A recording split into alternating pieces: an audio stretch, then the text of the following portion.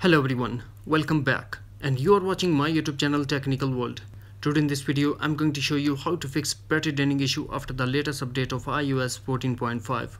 If you're facing this issue, then keep watching this video until the end. We need to change some setting in your iOS device. So without wasting any time, let's get started.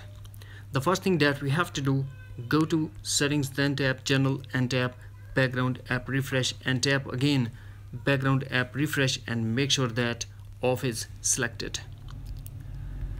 The second thing that we have to do, go to settings, then tap privacy and tap location services and make sure that location services are turned off.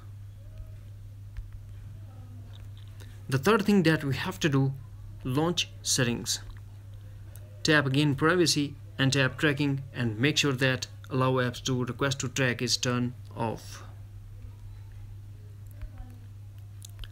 The fourth thing that we have to do, go to settings, then tap battery and try using low power mode.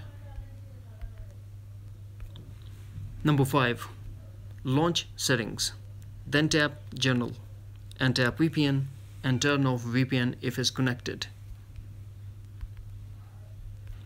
Number 6, go to settings, tap on Wi-Fi and turn off Wi-Fi if you are not using, and also tap on mobile data and switch 5G to 4G. That's it. After watching this video, I hope you will all know how to save battery life in your iOS device.